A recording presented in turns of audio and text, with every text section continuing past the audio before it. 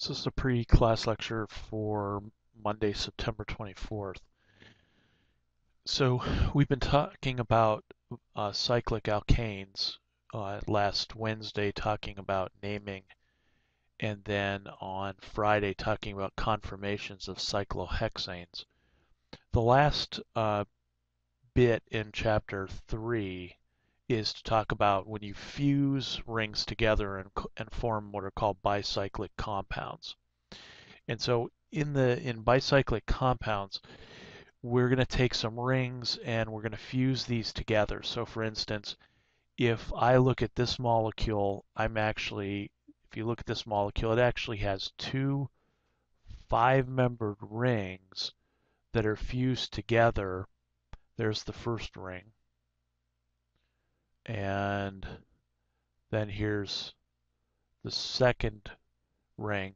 And they share 1, 2, 3 carbons in common. So these are two fused 5-membered rings. This structure is actually a molecule called camphor. Now, you'd think that fusing rings together, because these have these weird shapes, that these molecules are pretty rare, and actually they're not.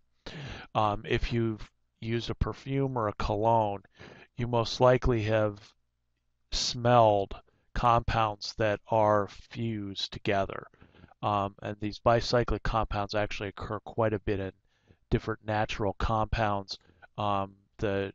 Sometimes these are called terpenes, and they're found in essential oils and fragrances. So in certain essential oils, you'll find a lot of these, and certainly in perfumes, and actually even in sodas, you'll find some of these compounds that are the flavoring or the fragrant ingredients. So camphor is one found in pine needles, and other. There's actually a certain type of cinnamon that has a little bit of camphor in it that differentiates it from other types of cinnamons. There's these pinenes that it basically have a 1, 2, 3.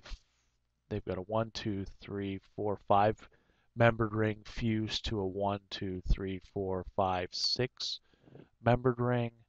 There's different pinenes. There's alpha pinene. There's beta pinene. And then camphene is sort of related to camphor. And there's actually another molecule called borneol and isoborneol where this carbonyl group has been reduced down to an alcohol. So the idea is when you see these fused systems, they are quite abundant in nature.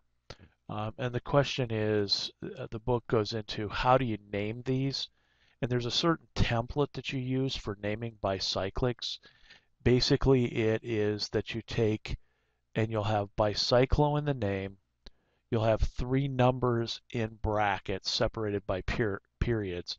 Then you'll have a prefix and ane. Now the prefix is going to refer to the total number of carbons in the fused ring system. And then these numbers are going to actually refer to the sort of the sizes, and I'll put that in quotes, of the rings. So for instance, if we were going to name this molecule, and this is an example from your textbook, I would see that this has 6 carbons plus 2. So this is going to be an octane. And then in order to get the numbering scheme, it would say bicyclo to begin with. So to get the 3 numbers in the brackets, what we do is we actually count this part of the ring system, and then this part of the ring system, and then this one doesn't have a third part of the ring system. It doesn't have, it only has these two fused, it has 2 rings fused together, but only sharing 2 carbons. And so therefore, it actually does not have a third part.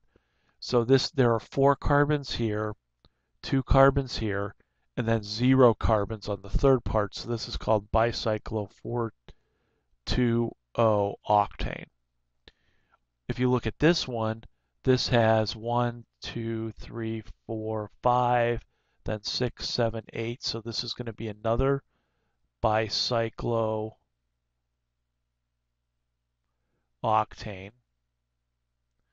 Only in this case now, if these are my two fused carbons, I've got one carbon here, I've got two carbons here, and I've got three carbons there. So this would be a bicyclo 3, 2, 1 octane. What would be the name of this molecule? If you're overly ambitious, stop the tape and try and name it. It's got 1, 2, 3, 4, 5, 6, 7, 8. So this is another bicyclooctane. Here's my two fused carbons. I've got two carbons there, two carbons here, two carbons here. So this is bicyclo 2,2,2 octane.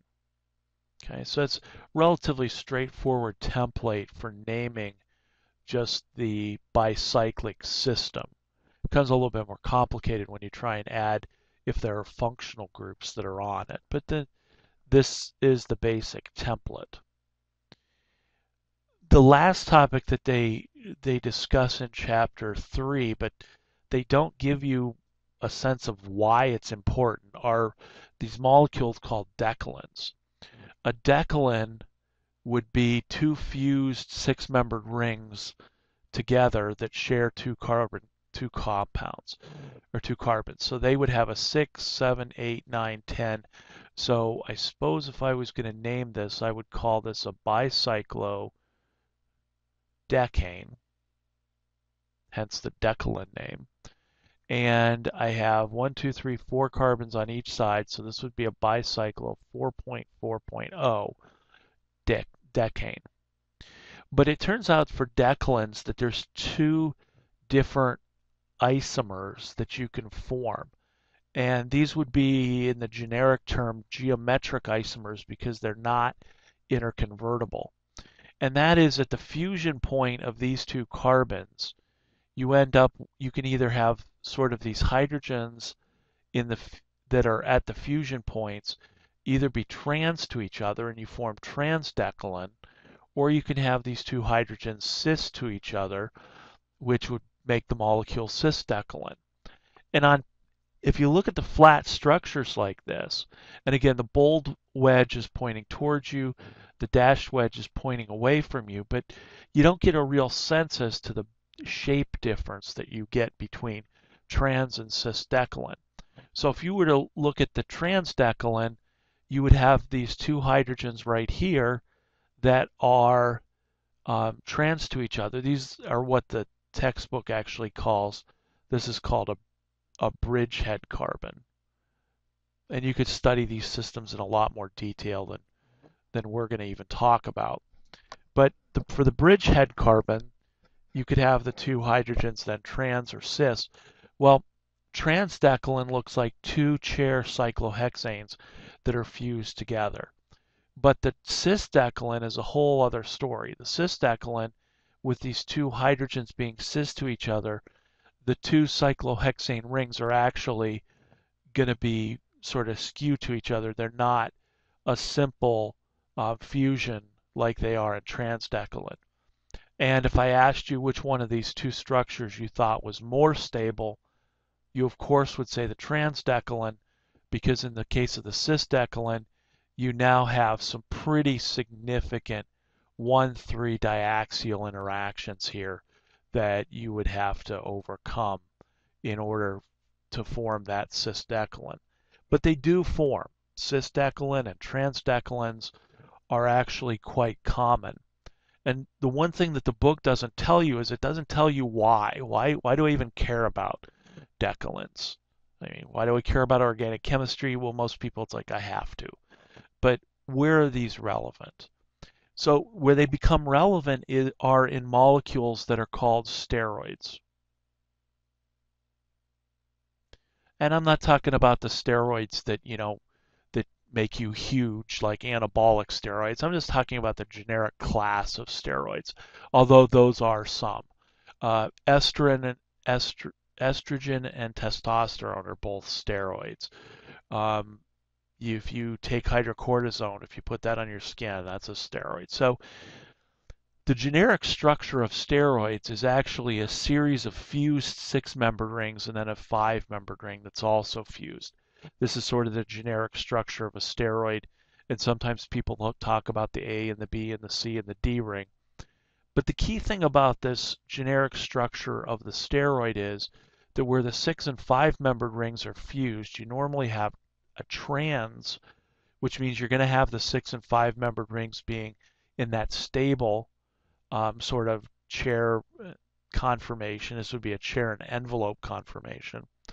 If you look over here between these two fused rings, these two hydrogens are trans, so you've got those two rings that are fused together as two chairs, and so that's the cis-decalin type piece. But then when you get down here between the A and the B ring, you can actually have this hydrogen either be cis or trans to the other hydrogen that's up here at the fusion point. And so you can imagine that in a steroid where all of this hydrogens are trans to each other, that you're just going to have a series of cyclohexane rings that are fused together in a relatively what we would call planar molecule. I mean, there's not going to be much shape. It's just going to be kind of flat. And an example of one where we have a different structure is in cholic acid, which is a bile acid. What you actually see is you do have a trans fusion here. You've got a transfusion on these two hydrogens, but then here you've actually got the cis fusion. And so between this A and B ring, what you actually have is the transdecalin. Now that's going to completely change the shape of this steroid. And as we'll learn here in a few weeks, the shapes of organic molecules are extremely important as to how they react. You may get some sense of that from your biology classes where you may have talked about things like lock and key models or enzymes where the certain shape of the molecule fits just perfectly in things like receptors and other biological molecules. Well, when you have a cis fusion between your A and B ring of your steroid, that's going to change the structure quite dramatically. So here would be kind of the structure of cholic acid, and what you can see is you can see your sort of your sort of transdecalin type fusion here to allow the six-membered rings to be, fairly planar. But then over here you see your cis fusion, sort of like the cis-decalin, and then down here you see kind of a ball and stick model, and it's noisy because it's hard to see through the hydrogens, but you can kind of see here are those two hydrogens right here of the cis fusion, and then over here, these two hydrogens are the ones of the transdecalin. So for cholic acid, this particular shape of the molecule, in addition to the functional groups that it has attached, make this molecule, do whatever it is that it does biologically. So cis and transdecalins are actually important topics, and they're important here, for instance, in forming different shapes for the different steroids, which will play a role in their functions, in how they react in biochemical systems. Okay, so that's the end of chapter 3, dealing here with the fused systems. Now in chapter 4, we're going to talk a lot about free radical halogenation, and this is going to be the first mechanism or first reaction that we really get into the gory detail about how the reaction occurs step by step, which are what are called mechanisms. So we're going to have to remember a little bit about general chemistry. We're going to have to remember about activation energy and kinetics and writing kinetic equations. And so this is the first sort of reaction that we'll talk about. Now, for the most part, alkanes, if you have, let's say, ethane, so CH3, CH3, we already talked about one reaction of of alkanes, which is basically to react them with oxygen gas with either a spark or a flame, and to combust them, burn them to form CO2 and water. And while that's a really important reaction for alkanes, it's not necessarily um, the best for synthetic organic chemists who are interested in turning molecules into bigger ones, to make bigger and bigger molecules so that we can make plastics or drugs or whatever that we're going to make. So combustion is important. I mean, without this, we don't drive cars, we don't heat our houses, we don't burn wood without these combustion reactions. But a more synthetically important reaction is to take something like methane and to react it with a halogen. So generically, we would say X2. That could be chlorine, that could be bromine. Um, those are the main two halogens we're going to talk about. Fluorine tends to react really explosively with alkanes, and so we kind of keep the fluorine gas away from those. And iodine turns out to be unreactive. So we're going to spend most of our time talking about bromine and chlorine reacting with alkanes. And so when this happens, what we end up doing is we end up doing what's called free radical halogenation, which turns out to be a substitution reaction. I'm going to rewrite this structure so we can kind of see what happens. If I write the Lewis dot structure of methane out like this, and I react it with chlorine gas, what's going to happen is I'm going to do substitution where I'm going to substitute for a hydrogen a halogen. So the hydrogen and the halogen are going to swap places. So that means as my final product, I'm going to end up with a chlorine there, and then the HCl is the other product. Okay, this product is called an alkyl chloride.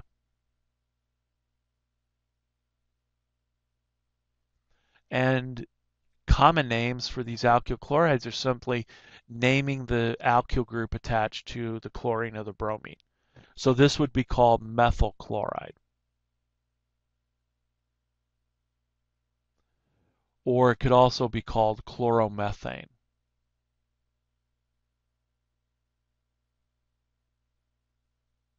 But the idea is that these are substitution reactions. I'm going to substitute a hydrogen for a halogen. And then later on, by the end of the semester, you'll see that once I replace this hydrogen with a chlorine, I could then turn around and replace the chlorine with an OH group or a C triple bond end or some other functional group. So this substitution reaction is what takes a relatively non-reactive alkane and lets us put functional groups within it. Okay, that's what this substitution reaction is. So this is called free radical halogenation. And the free radical part deals with the mechanism by which this reaction undergoes. And I'm going to talk about the mechanism today, and then we're going to talk a lot more about it in the lectures to come. So this is from your textbook, and what we're going to deal with this reaction is we're going to talk about mechanisms. So what is a mechanism? A reaction mechanism is a complete step-by-step description of exactly what happens in the reaction. Chemical reactions involve breaking bonds and making bonds. And so how are those bonds broken? How are those bonds made? And that's what the mechanism is.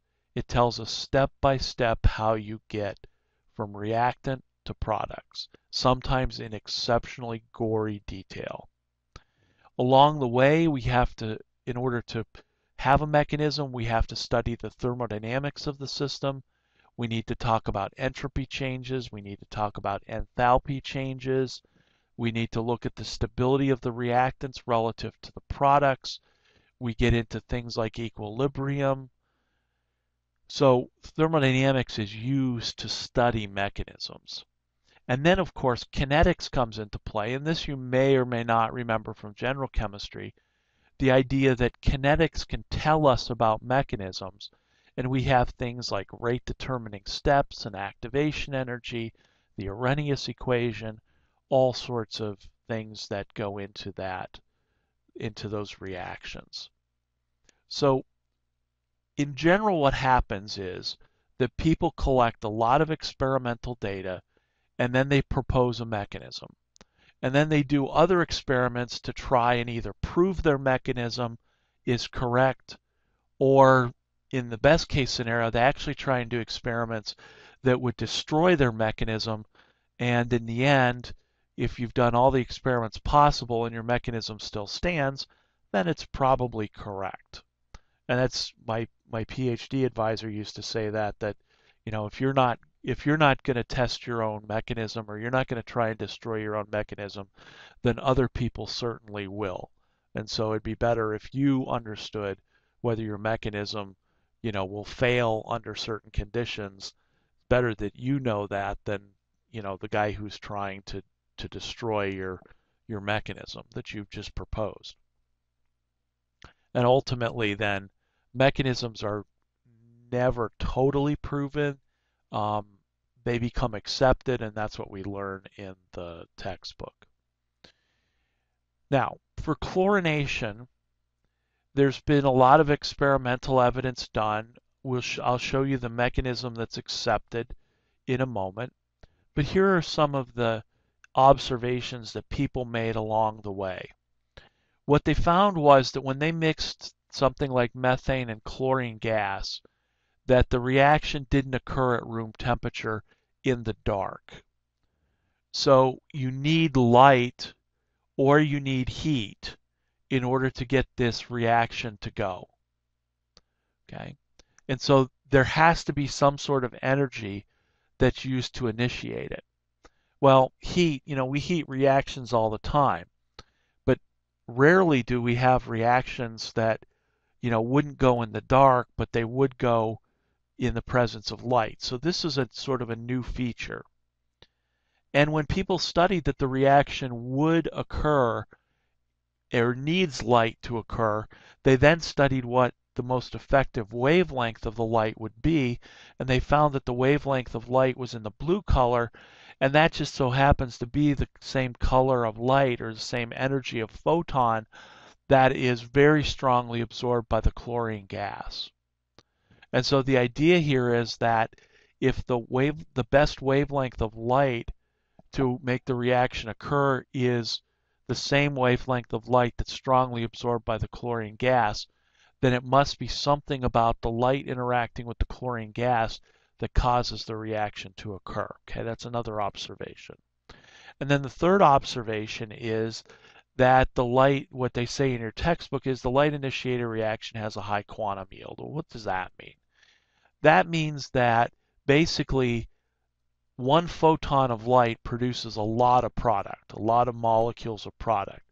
It's not a simple stoichiometric one photon, one product. There's lots of products that are formed from a single photon. And so our mechanism, whatever mechanism that people propose, has to basically be supported by these three observations. Okay? And so the mechanism that is accepted for free radical halogenation is this. It occurs by three sets of steps. The first set of steps is what we call initiation. And so in the initiation step, what happens is that chlorine gas, diatomic chlorine molecules, react with light, which I'm going to call H nu, for a photon of light, and these two chlorine atoms are split apart homogeneously. And what that means is that when this bond is broken, I'm going to end up with two chlorine atoms. So I'm going to end up with two chlorines with unpaired electrons. I'm going to cleave this bond what we call homolytically. Now what I mean by that is that when I split this bond, each atom gets an electron. There's no electronegativity difference between the chlorine atoms, so there's no reason for one to get both electrons over the other.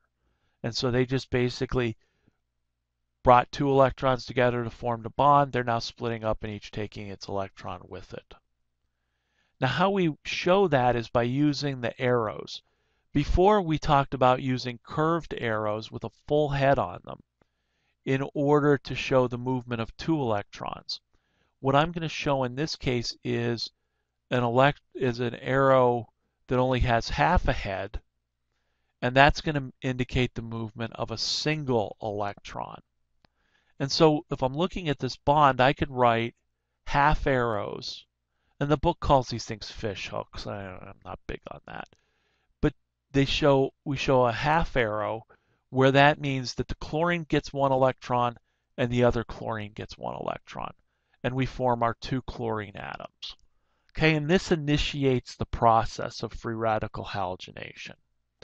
Once we initiate the process, then we go into what are called propagation steps. And there are two propagation steps. What we find is that the chlorine atoms will react with a hydrogen on methane. And that will end up forming HCl and a carbon that has an unpaired electron. Okay, a lot to talk about in this step. First of all, here's what happens. The carbon-hydrogen bond breaks. The hydrogen takes its one electron and pairs it up with the chlorine, one electron. That forms then the HCl bond. And then this carbon then retains its one electron to form then that unpaired electron, or to have an unpaired electron on the carbon. Okay, so this is how the half arrows would work. Now let's take a minute to talk about this species. Here is a carbon that has an unpaired electron, and it's got 2, 4, 6, 7 total electrons that it's sharing. This is what's called a radical. It's called a carbon radical. And so radical refers to the idea of carbon having an unpaired electron. Notice that the carbon has no charge. If you calculated its formal charge, it came with 4 electrons. It now owns 4 electrons. Is this radical a stable species? Well, you could probably make the case that most radicals, not necessarily in chemistry, are probably not necessarily all that stable. But in chemistry, radicals are unstable because they only have 7 valence electrons. That carbon would love to pick up a second electron to give it 8, to obey the octet rule. And that's coming. It will actually get to a valence number of valence electrons of 8. So we'll talk about this structure in a couple of minutes, or we'll wait until Wednesday to talk about this. But here's your unpaired electron. This is a radical. Okay, so then in the second propagation step, and I'm just going to simply reverse the bonds and put my unpaired electron here. I'm going to react that now with an intact molecule of chlorine gas. Now what's known is that actually the initiation step occurs very slowly. In other words, you might have just 0.1% of the chlorine molecules dissociate into the chlorine atoms. You might want to say, why don't you call these chlorine radicals? And I use the term interchangeably, but these are actually free chlorine atoms. So if you have just a small portion of the chlorines dissociating, you're going to have most of the chlorine still in its diatomic molecular state. And so what happens next in this process is that the carbon radical reacts with the chlorine gas. So what happens is that the chlorine-chlorine bond breaks, and that carbon unpaired electron pairs up with the chlorine's unpaired electron to form a carbon-chlorine bond. And then this chlorine retains its unpaired electron and remains as a chlorine atom. So here's my product. Here's my free radical product. And notice that if we look at the initiation and the propagation steps, this actually fits one of our observations. Well, it fits a couple of observations that we saw a few minutes ago. Number one, that this mechanism is initiated by the dissociation of chlorine, which occurs either by reacting with a photon or by heating. And if you look at this process overall, every time you form a chlorine atom, after it goes through these two steps, you make a molecule of product, but then you make another chlorine atom. And so that chlorine atom then comes back over here and starts the process again.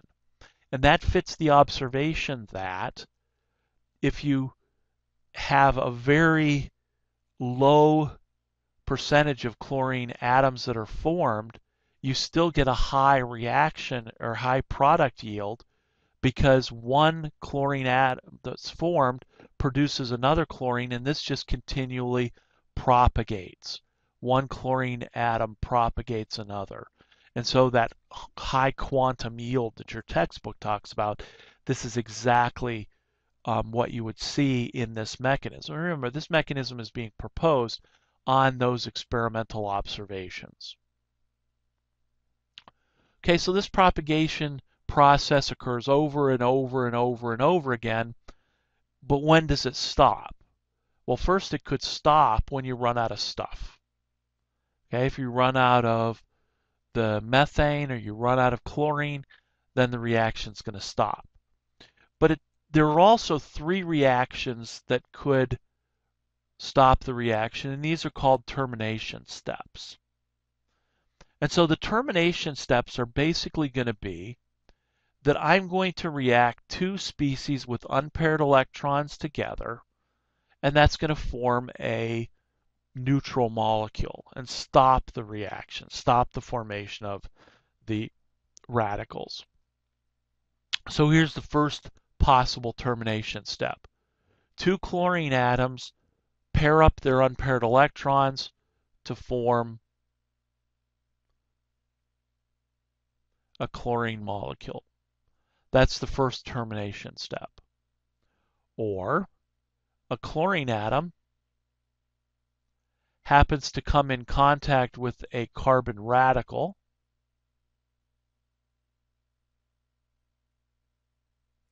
and in that case you're going to have those two unpaired electrons form a carbon-chlorine bond.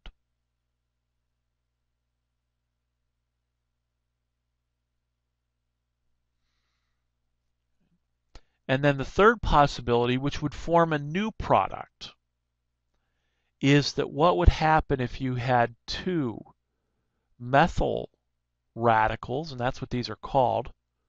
What if you had two methyl radicals come in contact with each other and each donate one electron?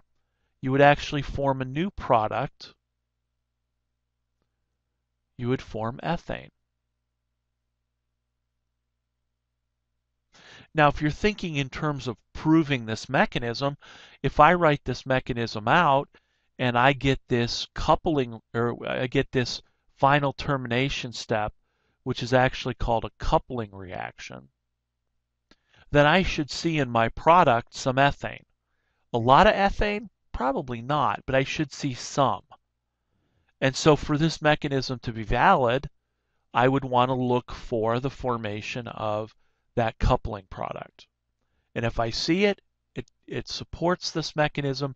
If I don't see it, then it basically can help I'm going to have to change my mechanism to account for the fact that I don't see those two, that I don't see that sort of side product. Okay, and so people have seen these coupling products being formed, and so therefore it provided evidence to support this 6-step mechanism. So we have initiation, propagation, and then termination as our steps. Okay. Now, are you going to have to write these steps? Absolutely. But let's take a minute to sort of step back here and talk about this mechanism and a couple more features of it. In general chemistry, you talked about the idea of intermediates in reaction mechanisms. I know that was a long time ago, so we probably need a quick refresher on what an intermediate is. Well, intermediates are basically species that are formed during the reaction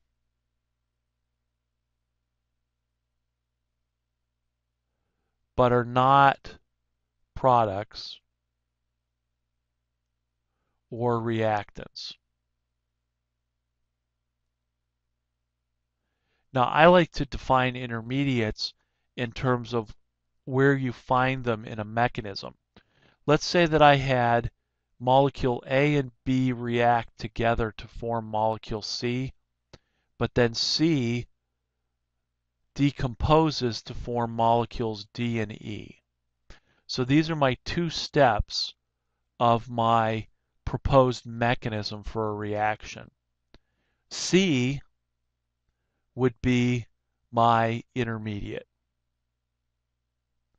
because the intermediate then is produced in one step of the mechanism but consumed in another step of the mechanism, so that when I add up my mechanistic steps, or what Chang would have called your elementary steps, you would get A and B react together to form products D and E.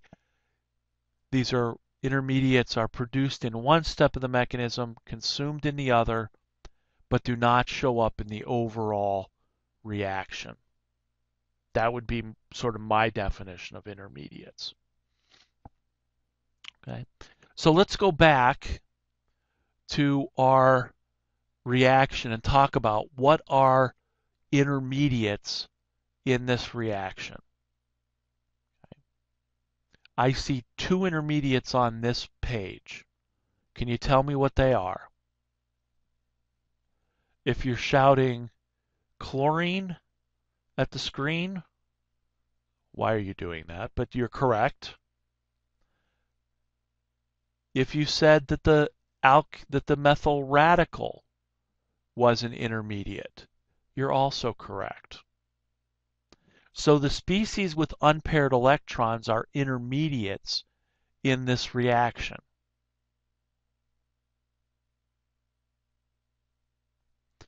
And mechanistically, people who study reaction mechanisms, one of the burdens that they have if they're going to propose a mechanism is that they actually have to show evidence supporting the formation of an intermediate.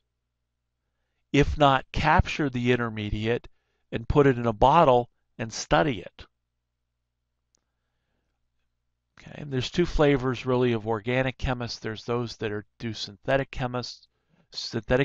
In other words, they just want to make molecules and they could care less how the reactions occur. There are those that are physical organic chemists who study the mechanisms by which reactions occur. That's kind of a combination of organic chemistry and physical chemistry, which is not exactly the best combination to have. I happen to have been trained as a physical organic chemist to study reaction mechanisms. So in my research, that deals with purely physical organic chemistry, we look for intermediates and we try and determine their structures and what kinds of reactions the intermediates undergo. So chlorine, the chlorine atom and the methyl radical are both intermediates in this reaction. Intermediates can actually be studied. They have the possibility of being isolated. That means being put in a jar to study. Sometimes intermediates are so unstable that we can't study them directly, but the difference between an intermediate and the next thing I'm going to talk about, which is called a transition state, is that intermediates do have the possibility of being isolated, and intermediates are more stable than these things called transition states. So the other terminology that we have to talk about with a mechanism is what we call transition states. Transition states are very unstable.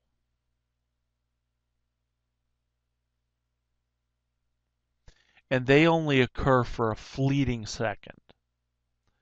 A transition state cannot be isolated. So you cannot take a transition state and throw it into a bottle and study it. Transition states are very unstable. But other than that, what is a transition state? Transition states are going to be the high energy species, right? Hence the instability. They're high energy species that form when bonds are broken and or made. That's what a transition state is.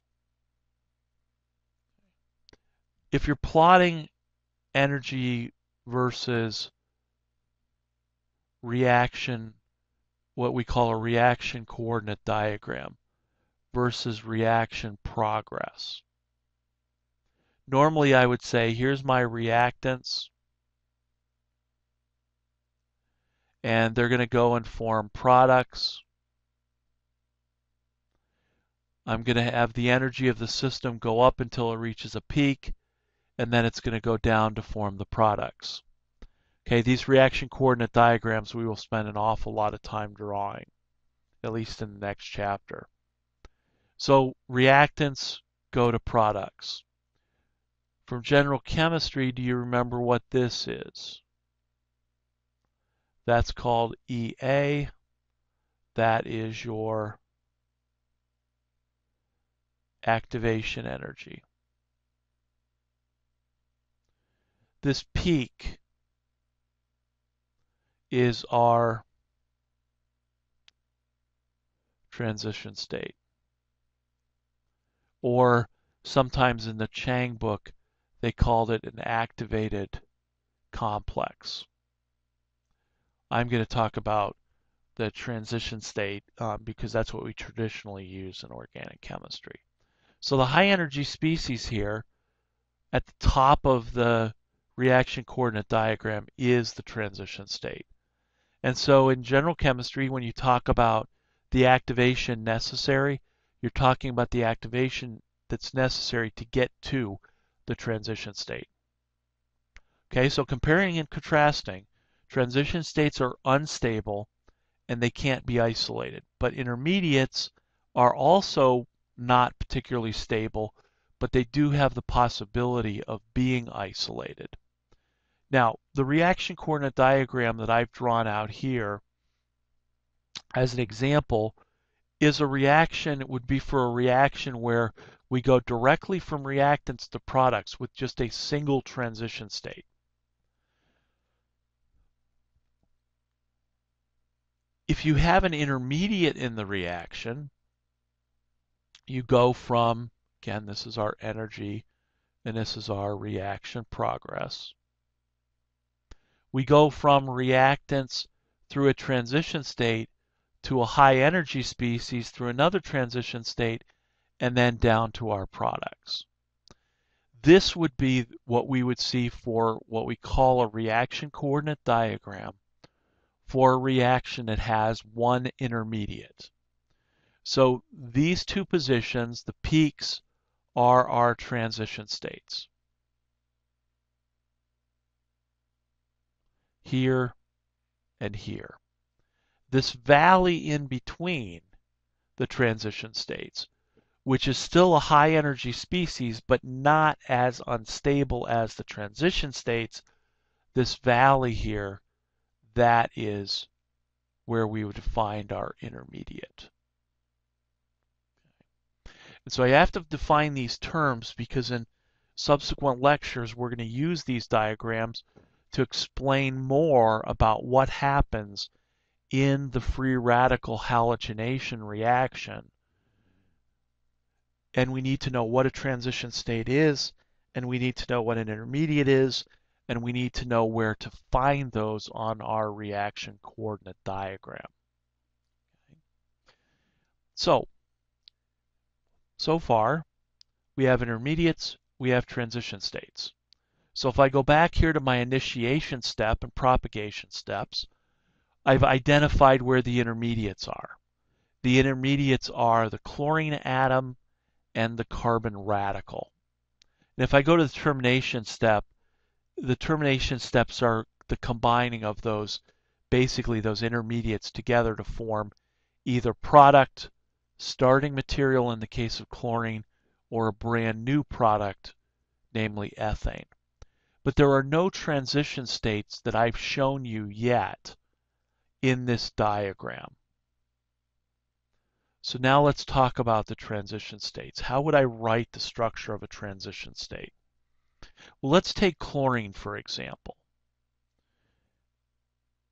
When I dissociate chlorine, molecular chlorine, to form two chlorine atoms, what am I doing? I'm breaking the bond. So what would be the intermediate of this process? So in other words, on our reaction coordinate diagram, I'm going to go from chlorine molecules through the transition state down to two chlorine atoms. So what's this transition state going to look like? Well, what's in between? What's the sort of average between reactants and products? Well, if I look at this, I've got a chlorine-chlorine bond, and I've got no chlorine-chlorine bond. So what's happening? I'm breaking the chlorine-chlorine bond to form two chlorine atoms. So the transition state is going to be when this bond is partially broken. Okay, that's going to be how we represent the transition state, or what the transition state represents. How am I going to represent that? How did I do it in resonance hybrids? Because I can think of it this way. I can say, you know, my transition state's going to have a partial chlorine-chlorine bond. How do I write a partial chlorine-chlorine bond? Exactly like I did in the resonance hybrids. I use a dotted line. Now, usually for transition states, I put them in brackets and I use this double dagger, which indicates that they are a transition state. So it turns out that when we write transition states, we're going to, in essence, average the reactants and the products together to write the structure of that. So what I'm trying to do here is to relate it to what you did when you wrote resonance hybrids. If you don't remember how you wrote resonance hybrids, then I guess that isn't going to work. But that's what we're doing. So this high energy species here is when the chlorine atoms are breaking apart. It kind of makes sense. Now, what would be the transition state in the termination step when the two chlorine atoms come together to form a chlorine molecule? It's exactly the same, because two chlorine atoms coming together are going to have to go through that same high energy species. They're going to have to go in this direction. They're going to have to undergo that same high energy species in order to get down here to the chlorine gas molecule. So it would be the same transition state for breaking the bond as it is for forming the bond. So that would be the transition state for the initiation step of the mechanism. Okay? If you think you got that, then now let's go to the first propagation step and say, what is the transition state for this? And I'm going to leave the lone pairs off the chlorine because for the most part we don't write the lone pairs in our transition states. So what would be the transition state for this react? For this reaction? Okay, this is the second propagation step. We'll go back to the first one here in a moment. Can you write the transition state for the second step? Should probably start with the simpler one, which is this, the first propagation step.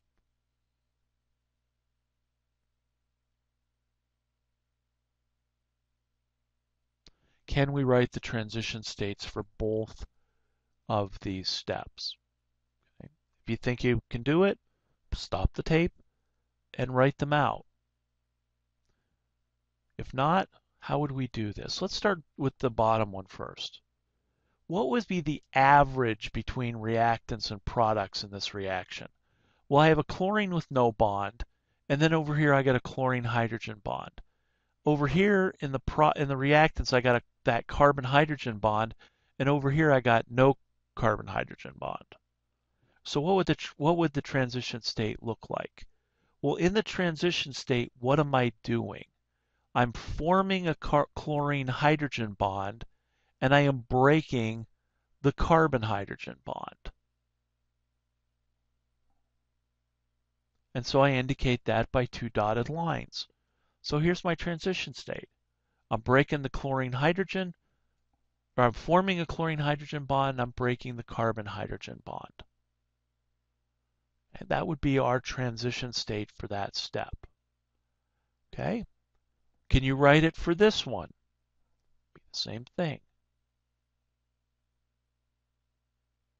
I'm forming a carbon-chlorine bond, and I'm breaking the chlorine-chlorine bond.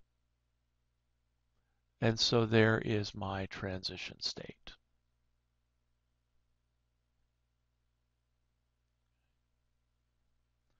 Okay, so we have one transition state for every mechanistic step. And that transition state comes about because of the bond breaking and the bond making for that step. Now, could you go back to the termination steps and write those transition states? What would it be for the first step? Well, we've already written it for the first step, right? We got a partial chlorine-chlorine bond. What about the second step? I've got a chlorine forming a bond with a carbon. That would be my transition state. And then for the third step,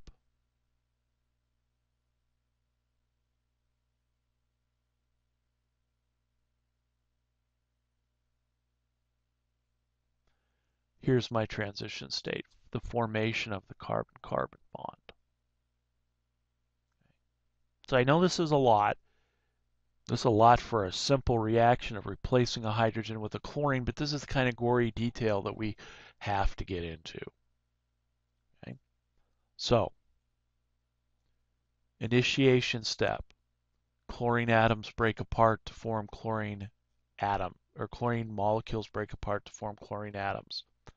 Propagation step. The chlorine radical or atom reacts with the carbon-hydrogen bond. It actually does something called abstracts the hydrogen to then form the carbon radical. The carbon radical reacts with the chlorine, intact chlorine gas to produce the carbon-chlorine bond to form the alkyl halide and another chlorine atom, which then goes and wreaks havoc on the system by doing another reaction. This process stops when you run out of stuff or when two chlorine atoms combine, a chlorine and a methyl combine, or the two methyl radicals combine in a coupling reaction. And the transition states for each step are either forming, breaking, or both forming and breaking the bond, and those represented by dotted lines.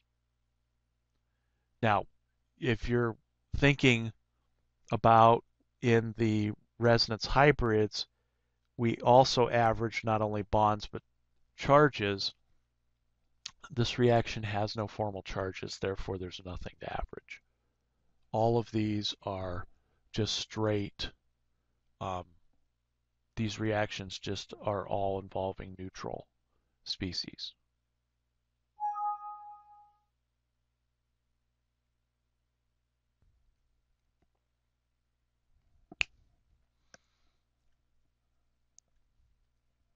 So we talked about the different features then of the mechanism in terms of the transition states, the intermediates, and the 6 steps that we're going to have for free radical halogenation. Last topic that I want to sort of introduce to you is what exactly is the structure of this carbon radical, because that's going to become important as we talk about the reaction itself. And so if you have this methyl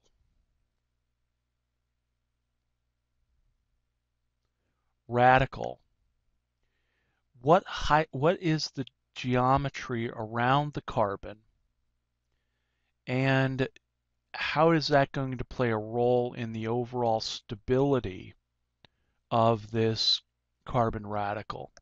And instead of asking you what the structure looks like, let me tell you what the hybridization of this carbon is found to be. It's found to be sp2. So that means my carbon has the 3 sp2 hybrid orbitals that are forming sigma bonds to the hydrogen. Okay, so there's my sp2s sigma bond. Then I have the unhybridized p orbital, and it turns out that that's where the unpaired electron sits, is in that unhybridized p. So this is the structure of a carbon radical. And it turns out that depending on how many alkyl groups are attached to that carbon, you can make this radical more or less stable. Now, how would you do that? Well, let's take and add a methyl group to the carbon radical.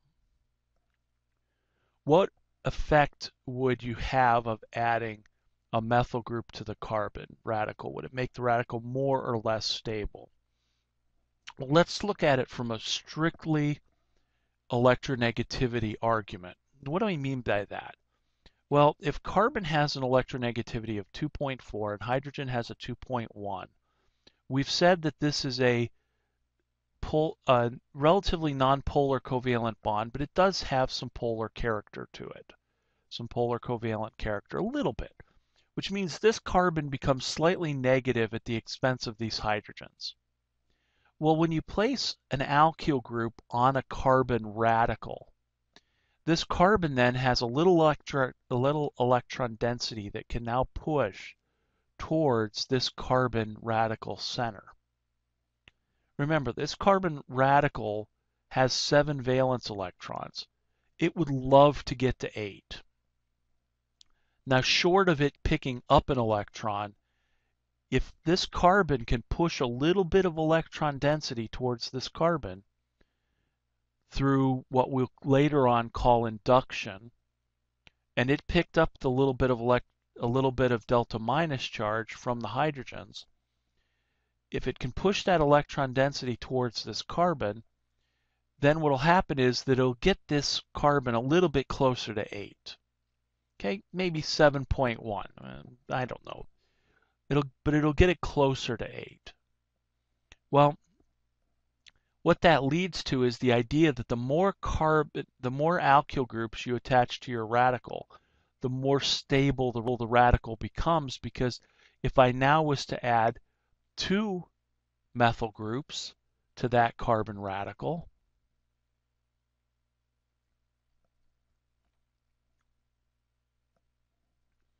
then that means that the delta minus carbons would now, there'd be 2 of them, and they would be able to push a little bit more electron density towards the carbon radical center and get it closer to 8. It'll never get it totally to 8, but it'll get it closer to 8. And then if we put 3 methyl groups on that carbon radical, which is the most I can put on there, I'm now going to push the maximum amount of electron density towards that carbon radical center that I can muster. So that's going to get as close to 8 as it's going to come. Well, I'm going to classify this radical that has 1 carbon attached to it as a primary radical. Guess what this one's going to be called? A secondary radical. Guess what this one's going to be called? A tertiary radical. And it turns out that in terms of radical stability, a tertiary radical is more stable than a secondary radical, which is more stable than a primary radical, which is more stable than a methyl radical that's got no alkyl groups to help stabilize it. Okay? So this is how we can make this argument based on just simply electronegativity, this carbon picking up some extra electron density at the expense of the hydrogens and pushing it towards the radical center, raising the electron density from 7 to something closer to 8. The more alkyl groups, the more it pushes electron density and gets it closer to 8 and makes that radical center more stable. Now there is another term for this and another way to look at this, which is the last thing that I will leave you with, which is called hyperconjugation. We will learn second semester about conjugation, and conjugation basically is when you have parallel p orbitals that are going to be able to push electron density towards each other. Not overlap like a pi bond, but simply push electron density towards each other. So hyperconjugation would look like this. Let's say I have my radical center with my 3 groups attached. And now I'm going to attach my carbon of my attached methyl group. Okay, so I've attached 1 methyl group to my primary carbon radical, or my secondary carbon radical. Hyperconjugation, it means this. How does this carbon really kind of push the electron density towards this carbon? Well, one way to look at this is to say that the sp3 orbital aligns itself parallel to that carbon radical p orbital. And so when you have these orbitals that are parallel, that means that it can go ahead and it can push a little bit of electron density into that orbital. And so this isn't truly conjugation where you have parallel p orbitals that are pushing electron density, but you have a hybrid orbital that can sort of push electron density towards that p orbital. So this is kind of the way we look at the way the orbitals push electron density that kind of fits this basic picture of the pushing of electron density. Okay. And so that's what's called hyperconjugation. And of course, the more alkyl groups you attach to the radical center, the more hyperconjugation you get, and therefore the more stable the radical. Okay. So these are the basics that we're going to need to know to study the mechanism of this free radical reaction in gory detail. We need to, first of all, know the difference between an intermediate and a transition state, how to write the transition states, what it means, where they're found on the energy coordinate diagram, the 6 steps of free radical halogenation: initiation, propagation, and termination.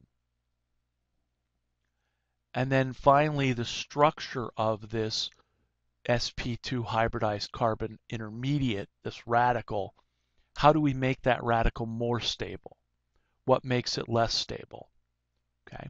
And so once we have those fundamental basics down, then we can go ahead and talk about chlorination, change the chlorine to a bromine, and also talk about what happens when we start having molecules like propane that I'm going to react with chlorine gas. If I'm going to substitute one of these hydrogens for a chlorine, which one is it going to be? Is it going to be this one of these CH3s? Is it going to be this CH2? Is it going to be one of those CH3s?